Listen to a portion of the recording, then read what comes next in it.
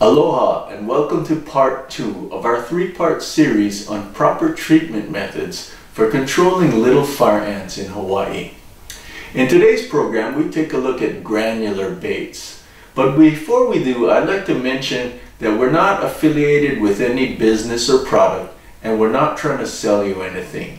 Any mention of a commercial product is mainly to help the educational content of this program.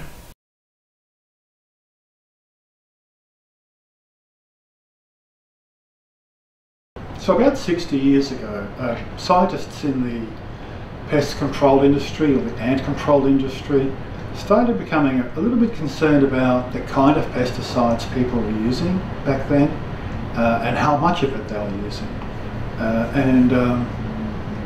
They developed another way of dealing with ants. Prior to that, the way of dealing with an ant colony that you didn't want was to flood the nest or the colony with some very toxic pesticides, and they were using pesticides like DDT and heptachlor, arsenic, all of these very early pesticides which we now know are quite dangerous. So about 60 years ago, scientists started looking for different ways of trying to control ants, and they hit upon the idea of using a bait. Now the way a bait works is that it's largely food, it's ant food. And mixed in with that ant food is a very, very small amount of poison. But it's enough to get the job done. And the idea is that ants tend to forage around looking for any sources of food. And once they find it, they'll gather that food and bring it back to the nest and share it with the other workers and with the queen and with the brood.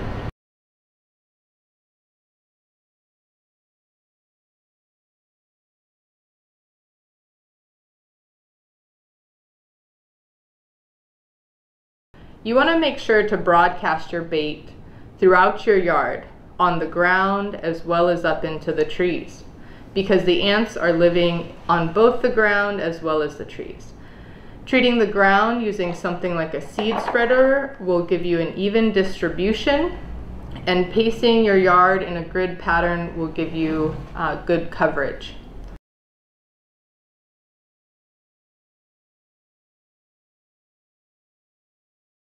Okay, the experts say broadcasting the bait for maximum coverage is best, but I certainly can see why people would choose a more targeted approach. If you see the ants in one area, why not just concentrate the bait in that area instead of scattering it all over the place? And some people might even use bait stations for a more concentrated and targeted approach. At least in the case of little fire ants, bait stations are actually less effective. So we get a lot of questions about bait stations, and you may have seen bait stations around as a treatment option. It's basically a container that you put bait in, and then it's protected from rain and from animals. And they can look like a variety of different things. There's a bait station that Amdro sells that looks like this, and it's basically just got a little bit of bait inside, and the ants can get into this, and it's pretty protected. The problem with bait stations is that it's thinking about the problem on a human scale rather than an ant scale, and little fire ants are really small, and they live in all nooks and crannies in your yard, and there could be up to 80 million ants on an acre of property, and that is approximately 200,000 queens. And so if you're trying to get every queen out there, if you're trying to get your foragers to bring the poison or the tango back to all of the queens, you need to have a very fine spread. And if you put bait stations out, you're going to get a patchy treatment. Even if you put out hundreds in your yard, it's still going to be a patchy treatment. The second baiting basic would be to treat on a dry day. I know that may be challenging living on the Big Island, but all we need is a 4 to 6 hour window of time. With the broadcast application, it gives the ants plenty of opportunity to quickly find your bait and then take it back to the queen. Okay, hold everything. If baits need to be applied on a dry day, I can certainly see why some folks would want the shelter of a bait station to keep the bait out of the rain. Part of the logic behind people using bait stations is that it'll stay out in your yard for a longer period of time. But actually, once the ants get to the bait and take it back and have a die-off, the survivors will actually figure out that that's bad and they won't want to go back to that same source of food. They're really clever. And so having the bait out there for a long time is actually not what's important. What's more important is having a fine spread so that wherever the ants are, they only have to walk a couple feet at most to get to it, and it only takes a little bit of poison, and it only takes a day for them to get to it. Okay, I know some people have been taking granular baits and mixing it with peanut butter, and I can certainly understand why they do that. I notice LFA love peanut butter, so why not make the bait more appealing by adding it in? It turns out that's not a good idea. Another thing that we hear from people is that they mix Amdro with peanut butter, and that's not a good use of the product because the ants will just go to the peanut butter and eat the peanut butter, and they're not going to get the chemical in the Amdro.